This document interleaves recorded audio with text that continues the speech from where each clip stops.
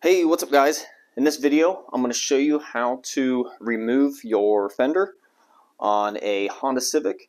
And unfortunately, to do that, you do need to remove the headlight and the front bumper before we even get to removing the fender. And I already have videos on how to do those. And I will also have a video on how to reinstall this fender or how to put your new fender back on. And so rather than making this video really long, I'll put separate links for each body part, so the bumper, the headlight, how to reinstall. I'll have those all broken up into different videos, so you can just click on which one you want, and I will have those in the description below. And if your fender is damaged and you're trying to replace it, you can actually get pre-painted fenders off of Amazon. They're already painted your color code to match, so it can basically be a DIY job. You can replace the damaged part all yourself and use my videos to walk you through the entire process on how to do it. So I'll have links to the where you can find the fenders, and then I will have it broken down for each video on how to do each step of the process. Alright, so we're going to start out by removing this trim here on the inside of the engine bay. And to do that, we're going to have to remove these 3 clips right here. We already removed the one down here from when we took the front bumper off. And I'm just going to be using a clip tool to get underneath these and pop them out. And you just want to get underneath there and pry up on it. And these clips, these get pretty grimy and they are easy to break. So just like the other ones, I will also link to these ones if you do break them. Sometimes they'll snap off in the hole. If they do, then you just want to take a, just get like a small screwdriver or something, and you'll put it in the hole, and you can just tap down on it, and it'll just drive the broken part through, and it'll allow you to get this, at least to get this off, and give you a chance to get this off before you order a new clip. And once we have these off, we're going to remove this neck. Just pull up on it, and just set this to the side. And then you just take this, and you just want to slide it forward.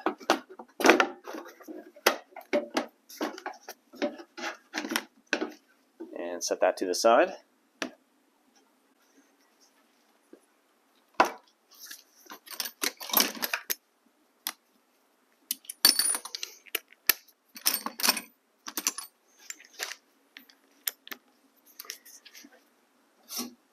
And then from here, we have this one bolt up top to take out. There typically would be another bolt right here, but we removed that from when we took the headlight out. I'm going to remove this last one right here.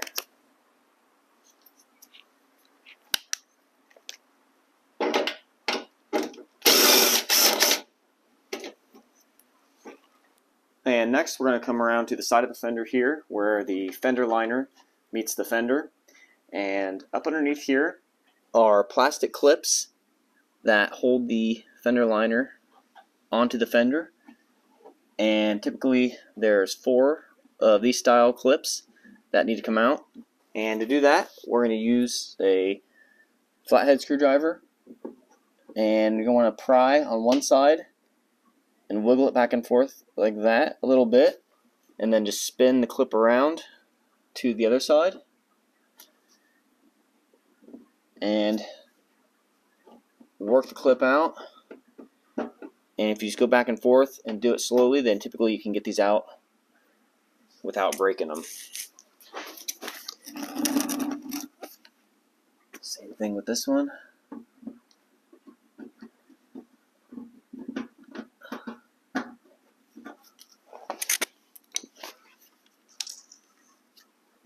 And then typically there's one right there, but this one's actually missing.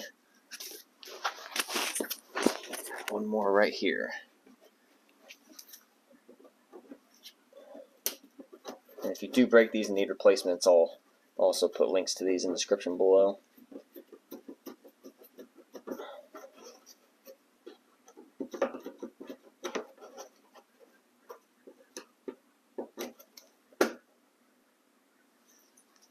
And then we're going to move down to the lower portion of the fender here, And this vehicle has a mud guard. Not all of them is going to have a mud guard. So if yours doesn't, you can skip this step. But we need to take this off too. And there's 3 Phillips screws right here that need to come out. And to get to them, you can just turn your wheel. Turn it depending on what side you're on, but you want to have the part closest to the mud guard. You want to have that swing in, and then just use a stubby screwdriver. Or I'm just going to use it's a Phillips bit on a 1/4 inch socket, and that way I can just get between here. I don't have to deal with messing, moving the wheel or anything.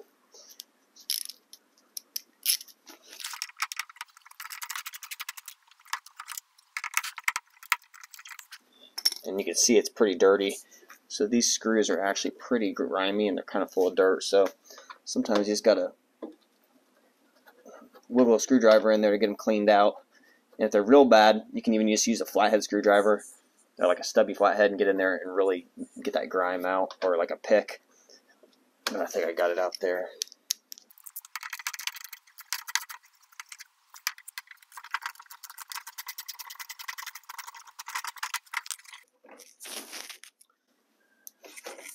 And then once you get that last one off, your mud guard should come right off. And typically on these fender liners, there's a clip on the outside here that goes through the fender liner into the fender, and then the mud guard screws actually into those clips. But it looks like whoever worked on this last put some, looks like some aftermarket, some different like aftermarket clips underneath the fender liner. So that's probably not what you're going to encounter. So I'm going to go ahead and we're going to go to the other side, the other fender, and I'll take the mud guard off, and I'll show you how to take the actual factory clips out of this, because that's most likely what you're going to encounter unless you come across some aftermarket ones. But let's go ahead and go over there, and we'll do that. Alright, so we're here on the other side now, and these are the factory style clips. You can see that they're still holding the fender liner onto the fender, and that's why we got to take them out so we can get that fender off. And how these clips work is there's going to be a tab.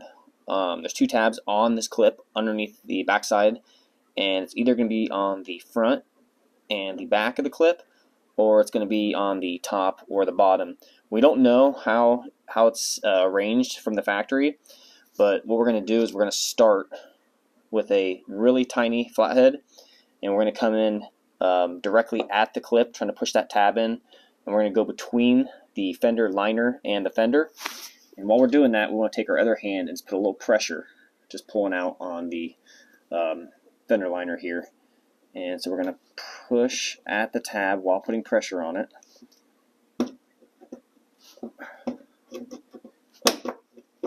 And usually you'll feel a little bit give, like it just did. And that usually means that usually means that one's on the front and then one's on the back.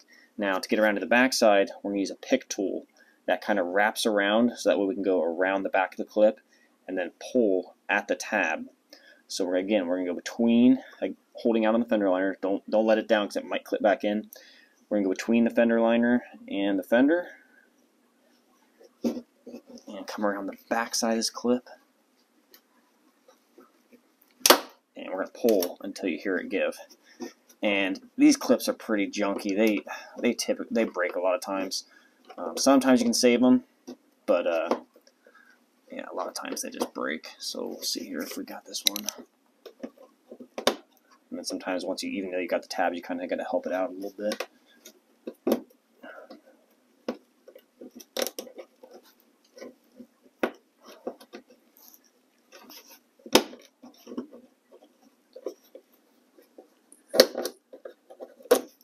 There we go. Alright, so that's what it looks like.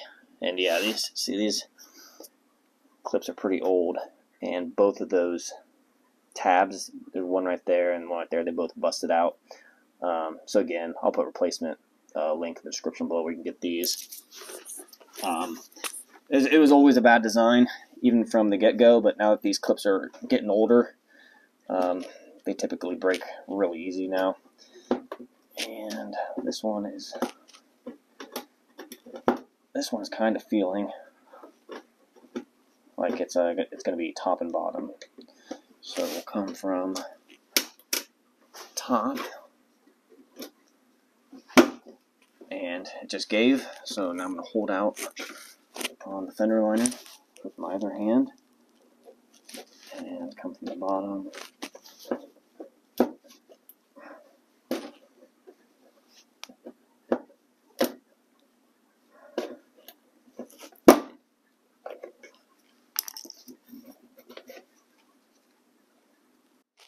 On that one, I think we saved them on that one, but they're still kind of pushed in. Or I'll still probably replace this one. And then this one here on the bottom of the fender, it's going to be nearly impossible for me to show you what I'm doing on this one because it gets so tight down in there. But basically the fender goes over and then rolls down and then it clips down below that little lip, so I can't really show you guys what I'm doing, but you just basically have to try to look over top of where the fender rolls down and look for the tabs, which way they're arranged, and then just use whatever you can, the flathead or the pick tool, while putting some pressure out, and just push on those tabs to try to get that to pop out. This one's pretty tricky, but I'm not going to be able to show you just because of the way how tight it is, and if I get my hand in there, it's just going to block the camera. But you get the general idea from these other two clips. Next, you want to peel back this fender liner, and sometimes you can push it back and you can get it to stick right here on the tire, and it kind of holds it out of the way there. And there's a clip right there. It's just like the fender clips that were up here that we took out, and we're going to want to remove that same way using a flathead. Spin it, and what that does is that removes the clip that holds. There's a back plastic baffling that when we take the fender off, it's going to come off with it, and then when you go to put the fender back on, you're going to install it on the fender before it goes back onto the car, and you'll see it later when I show you when I take the fender off. So next we're going to go underneath the end of the fender here. And there's another bolt here, so you need to take a 10mm socket to remove this. If your bolt's covered in undercoating and you can't really get a socket over top of it, you see all this textured stuff here, that's the undercoating. Sometimes it's all over this bolt and you can't get to it. Just take a flathead and you can kind of scrape away some of the undercoating. This one's not too bad, but you can scrape it away with the flathead so you can get your socket on top of your bolt here.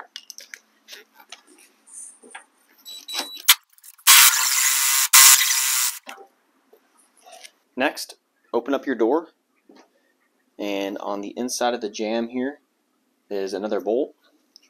So use a 10mm wrench to remove this one.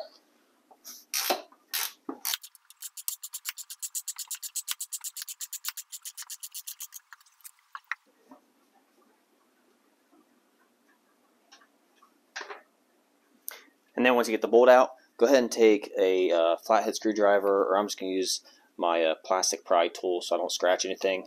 But we're just going to pry up on this tab a little bit. This tab, they use some sort of E-coat or black adhesive in behind there. And when you go to take the fender off, this tab, it always wants to kind of stick. And that'll help keep us from having to yank on the fender or having a slip because this is sticking. So we're just going to get up in behind there and just pop that loose. And you can see when I popped it loose, the whole fender just kind of moved, kind of came loose. So yeah, just go ahead and get that loose. You don't have to, but it's going to help us when we go to take the fender off. And next, we're going to come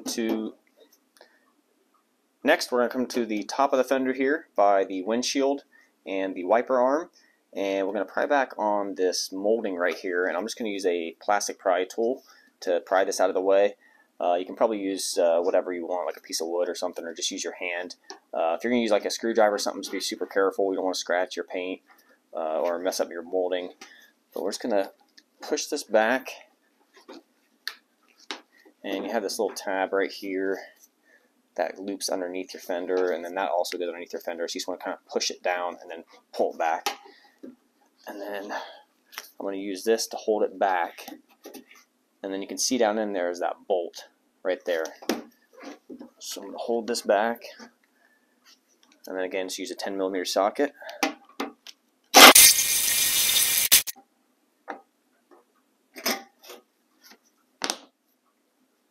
And now the whole top side of our fender is loose, and we just got one more bolt to take out. And that last bolt is up front here by where the headlight was that we took out. And we're going to go ahead and take this bolt out. And you do want to take note, if you're replacing the fender because it was in a wreck or it was damaged, it's very typical for this bracket to possibly be damaged. This one right here, and then also this bumper spacer to be damaged. You just want to double check and make sure, because if this is all bent up, when you go to put your fender on, it's not going to seat properly, and when you go to fit your headlight and your bumper up, nothing's going to fit up here. So there's a lot of things going together up here, so it's very important that you check both of these to make sure that neither of them are damaged from the accident. And again, I'll link to both those pieces down in the description below.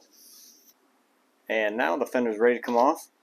So you just want to grab a hold of it with both hands and just pick up on it. And just be careful with this tab and this door. You don't want to scratch the door. And you just want to kind of lower it. And sometimes this bottom part will stick on there where the undercoating is. You just got to wiggle it to get it off. But that's it, guys. That's how you remove the fender. And again, if you are going to install a new fender, I'm going to post the video in the description below on installing the fender and then lining up all the gaps and everything. But that's it, guys. Thanks for watching.